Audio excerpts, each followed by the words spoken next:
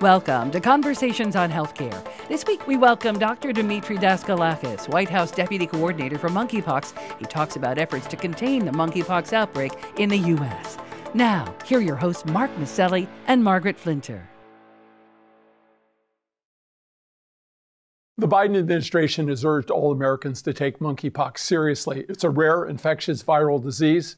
The U.S. has the highest number of known cases of any country right now, and the World Health Organization has declared the recent outbreak a public health emergency of international concern. And joining us today is Dr. Demetre Daskalakis, the White House National Monkeypox Response Deputy Coordinator. He also serves as the Director of the Division of HIV Prevention at the Centers for Disease Control. Well, thank you, Dr. Daskalakis, for joining us. Thank you so much for having me. Excited to talk. That's great. Let's start by asking you to update us on the latest situation with the spread, the vaccination, and treatment for monkeypox. We understand the U.S. now has one death likely attributed to monkeypox. So I'll start. So our current case count is 18,989 cases. There is one case that's being investigated. So they're still working to get clarity.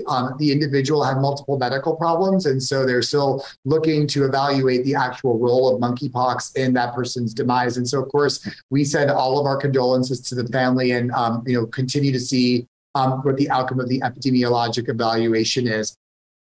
We continue to work really tirelessly to increase really a couple of swaths of work that are important to the monkeypox outbreak. So the first is vaccine. So we, through a FDA emergency use authorization of the vaccine that was published on August 9th, or that was conferred on August 9th, we're able to extend the number of doses that could be extracted from a single vial of vaccine by changing the route of administration. So rather than subcutaneously, it is an intradermal vaccine, and we're really seeing great uptake across the country, which means that what vaccine we do have, we're able to extend. It's up to 5 doses. In real life, it's closer to 4 for most people. And also have worked really hard to increase production. And that means both offshore at the Bavarian Nordic plant in Denmark, but also just announced a fill and finish facility in Michigan. It is a facility that in effect bottles the vaccine, so it's actually usable. So that means that we are increasing production domestically, increasing production abroad, have more vaccine flowing, as well as extending what we've got. Testing continues to sort of become more accessible. We're up to 80,000 tests that can be conducted on any week in the United States. That compares to 6,000 at the beginning of the outbreak. So a lot of progress there. We continue to evaluate the investigational drug TPOXX or tecovirimat.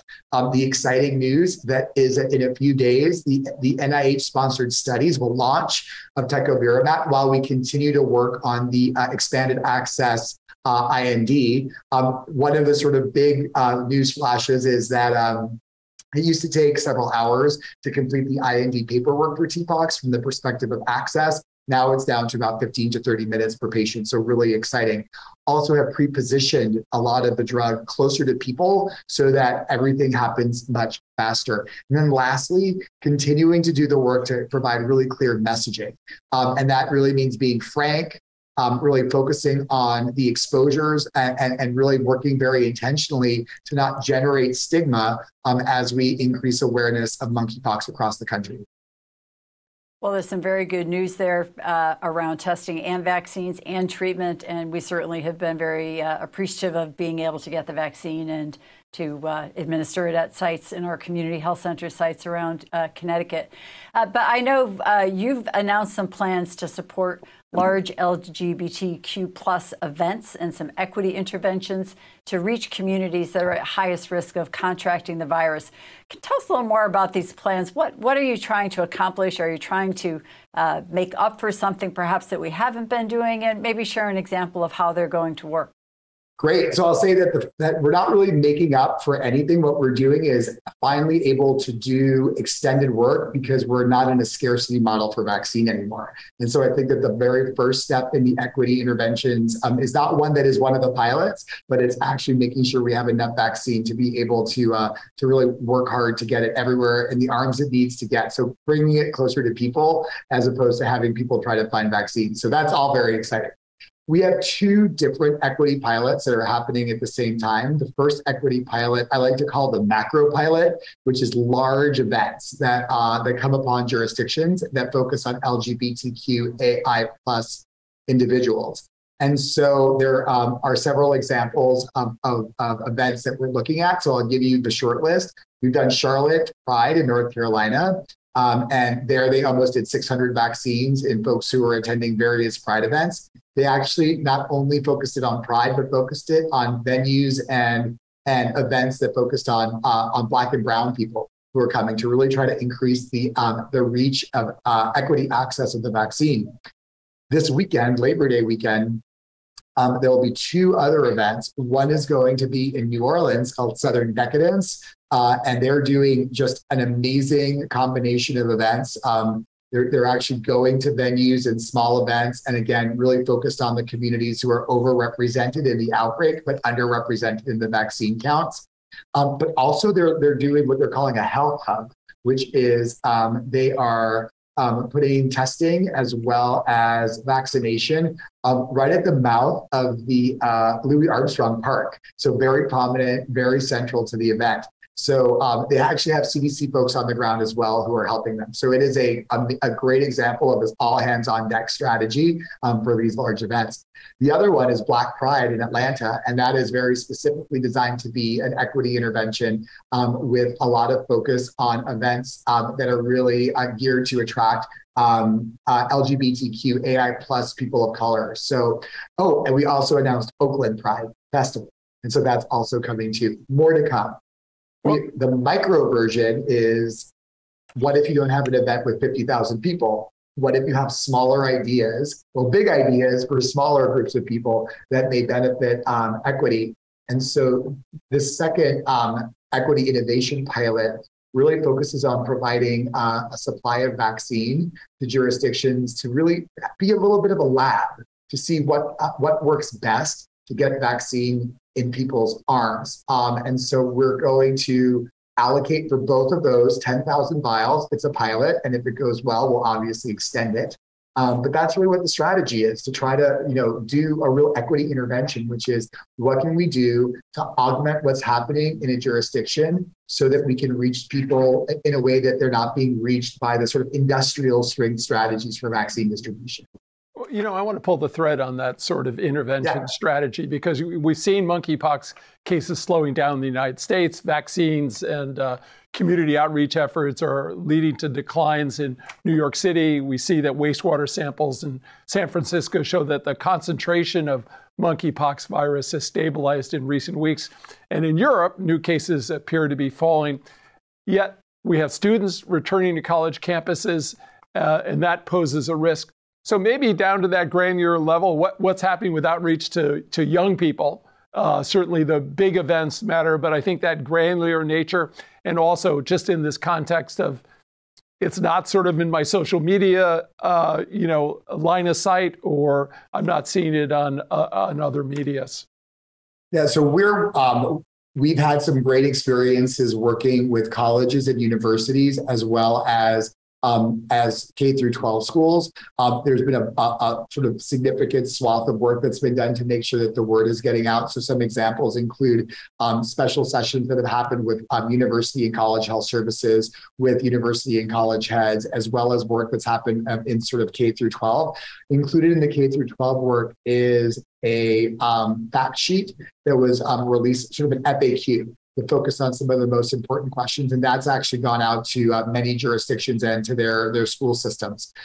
So we are continuing to do engagements. In fact, today, Admiral Levine from HHS did one with university heads. And so we have created a package of guidance that is sort of the suite of guidance that, when brought together, really defines like what strategies ought to be on campuses and in schools. So for instance, the university guidance really includes congregate settings guidance, but also our safer sex guidance, since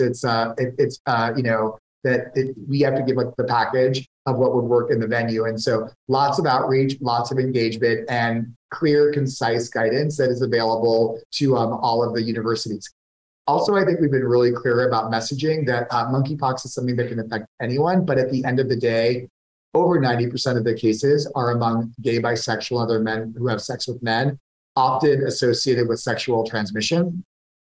So though other ways of getting monkeypox include other sort of forms of skin-to-skin contact, touching objects that someone with monkeypox's lesions have touched, and also rarely through close contact of respiratory secretions. At the end of the day, looking at this epidemiology, the skin-to-skin contact associated with sex is the most common. And I think that should give people awareness of the disease, with also addressing some of the anxiety, that there's ways that are way efficient for transmitting the virus and ways that really aren't. Well, Demetre, there was really a very moving story in the New York Times from a patient of yours. And he said that when he was diagnosed, that you really tried to console him, support him, assure him that things would work out. Tell us more about your experience and what you're hearing from your colleagues about the personal side of treating this virus. What are patients expressing in terms of a sense of shame or stigma, or have we moved on from that? Yeah, no, I think that first I'll start by saying that governmental public health and government needs to be the role model in terms of communicating in a way that is non-stigmatizing. And I'll say that I think I'm pretty proud of the way that we've worked about giving information about exposures and about this virus without creating documents and guidance that stigmatizes individuals or groups.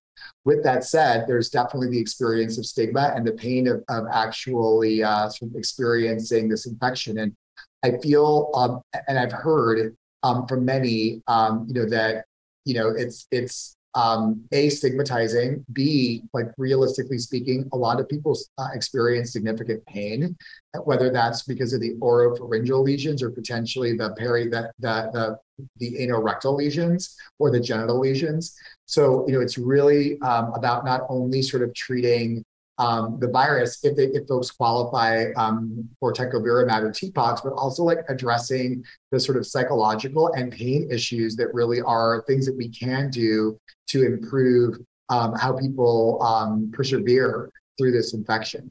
So I think, I think as healthcare providers and public health practitioners, I think we need to be the leaders to make sure that we mitigate stigma and work in ways to actually reduce stigma by actually not propagating it through the way that we talk about this infection. So important to reduce that stigma. And I want to get back to the answer you gave just a moment ago about sort of whether or not this monkeypox meets the definition of a sexually transmitted disease. Indeed, most cases, as you noted, have been linked to a community of men having sex with men. Can you just clear that up? Is monkeypox an STD? Yeah, so I feel like it's a little bit of a semantic answer in terms of whether it's an STD or not. And I think that the official jury is still out in terms of how to define it. Yeah. But I think that it's really important to acknowledge that the most efficient mechanism of transmission we have in this outbreak is sex, and specifically occurring in sex between men. Now, that could be because of the social network. I think we're still learning about this infection, but ultimately, I think that the guidance for folks, for providers, as well as for people who could potentially be exposed to monkeypox remains the same. If you're at risk, get vaccinated. And so I think we have pretty clear guidance on that. And it's not just about vaccine.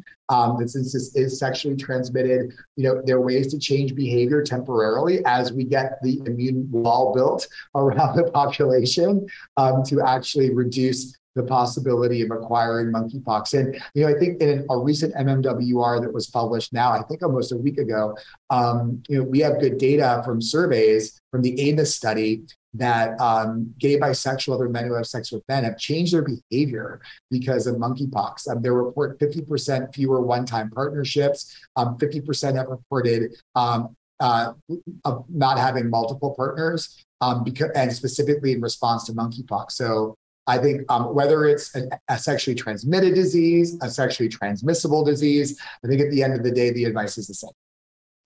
Great. Well, Demetre, I know that you obviously are expert in HIV care and prevention, and the numbers do show that a significant number of patients with monkeypox are also HIV positive. I wonder if you could share a little bit with us about that connection. Are people more vulnerable who are HIV positive? Is somebody's HIV clinical status relevant to how severe the case is? Maybe share your thoughts on that.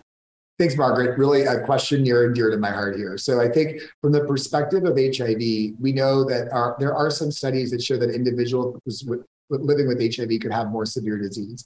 Generally speaking, the stronger someone's immune system is and the better their HIV is managed from the perspective of viral suppression, so being undetectable, the more they're going to approximate someone without HIV in terms of the way that they manifest their monkeypox disease. With that said, regardless of T cell count or viral suppression, it's really important that people living with HIV who are at risk for monkeypox get vaccinated. And so now with increasing vaccine supplies, I would say that the message is virally suppressed or not, T cells of 500 or T cells of 50, get vaccinated because that's going to be important in protecting you. So I think there will be more data coming. So I would just watch this space closely around the issue of how people living with HIV may have a different experience with monkeypox. Demetre, I want to talk to you about your work globally in terms of monkeypox. Are you having conversations with colleagues around the globe, and they're certainly suffering from the lack of vaccines, certainly in Africa? This is a disease, one of those rare diseases of public health significance, right? And that was really sort of missed by CDC, by others here. We don't seem to be prepared. And I'm wondering what your sense of what's happening globally with monkeypox, how well it's being addressed. And I think one thing we've learned from COVID is that these are global issues, and that we really need to solve these problems globally, not only locally. And of course, locally, it sounds like you are doing a great job in terms of leadership. But talk us a little bit about your conversations that are going on with colleagues around the globe and what we're learning. Yeah, so the administration is really dedicated to making sure that we control this epidemic, this outbreak in the U.S., and also make sure that we're addressing issues around the world, not only for the U.S., because obviously if we address issues around the world, introductions become less common here, but also for the sake of the other parts of the world. And so one of, I think, a clear signal of the importance is that part of the monkeypox response team includes a global group. So with leaders from UNAID as well as from CDC. And so I think we're actively having conversations about what support can look like. And there's already been, I think, support from the perspective of vaccine that's been provided. So this is a space to watch really carefully as we explore how we can best support monkeypox interventions outside of the U.S. Well, Demetre, I wonder if I can build on that to just ask you a little bit about who are the people that are doing all of this work. You talked about the big events that are going on in Atlanta and in other large urban areas. You talked about global work. We know that we need to pay attention to all of the states, right? It's not just the big states, and workforce everywhere is such an issue. Maybe just give our listeners some insights into what is the new CDC workforce, boots on the ground of people who can go out into communities around the country and educate and reassure and also deliver vaccines, tests, whatever it is. Maybe talk a little bit about that with us. Sure. I'll start by saying, as someone who was a local health official, I used to always think of myself as a CDC and a HRSA extender. So it's like one big team. And so part of the experience is that we're really working with our local jurisdictions to do the work on the ground. And again, public health is always a very local experience. And so really making sure that we provide vaccine and the technical resources that are needed for jurisdictions to do work. Also, I think I cannot possibly be on this call without shouting out the community health centers and say that they're so critical in the work. And we're really excited that that through HRSA, there's also a allocation of vaccine that has gone to community health centers, and that I think will increase as vaccine availability increases over time. So that's really great news. Definitely from the CDC perspective, like there are responders on the ground. And so for instance, in New Orleans, there is a team that's been deployed that is really helping to sort of orchestrate with New Orleans. It's not a CDC takeover of New Orleans, but it is a hand in glove interaction between state, city, and federal, and the community health centers and the community-based organizations that are really the boots on the ground that are reaching the communities that we need to reach the most. So I mean, I've got to say, like having come from an experience of a local jurisdiction, and then also having conducted a lot of outbreak responses, this is when the magic happens.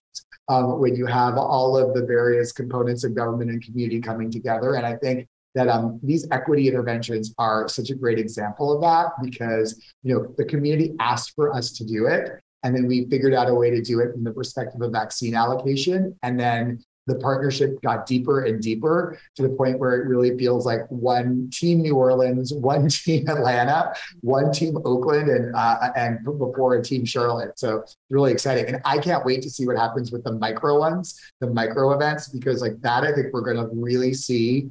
A lot of effectiveness, but then also we're going to learn some great ideas that other folks can adopt. I really like the word partnership here. And in public health, there's always questions and criticisms. And as you know, some have said CDC has not learned from its COVID mistakes around testing as it faces monkeypox. But it sounds like, and maybe you can assure Americans that really the brightest minds and best strategies are in place. And it's really an opportunity for partners to come together and work collaboratively on this. Sure. I'll start by saying that having worked on a lot of outbreak responses, measles in New York City, I was the incident commander for COVID-19 for about 8 months in New York City. The speed at which this is sort of moving is pretty astounding. So, but I'll also, for instance, testing is a great example. So within a week of the first case, conversations were already happening with commercial labs to move into commercialization. And then within a month, it started to happen. So that is actually really fast and really builds on the lessons of COVID, number one. Like the other example is, I think, the lessons that we've learned not from COVID, but HIV. And so when you look at the messaging and the strategies to sort of reach people, those are hard-learned lessons from 41 years of experience. And what I say, using my HIV hat, is it only takes one moment to create stigma that can last for decades. Mm-hmm. And so I think we were so intentional, and the we, I mean the big we, about trying to really be intentional about how not to attach an infection to an identity, but really focus on how exposures happen. So I think there's a lot of lessons that we pull from everything that we do in outbreak response. But I feel like when you look at this, it's really moving with a great amount of urgency. And I mean, I'm excited to be a part of it here at the White House. I was excited to be a part of it at the beginning. And I think that, we're starting to reap, guarded optimism, but starting to reap some of the benefits of the work that's happened. Wonderful. Well, Dr. Daskalakis, Demetre, many thanks for your time and public service, and for both your passion and compassion in this work. And thank you to our audience for being here. Remember, you can learn more about Conversations on Healthcare or sign up for our email updates at www.chtradio.com. Thanks again, Demetre. Thank you so much for having me, and thank you for being the leading edge of care in the U.S. at the community health centers. So we really rely on you to just make sure that we're caring for our people. So thank you. That's great. Good seeing you.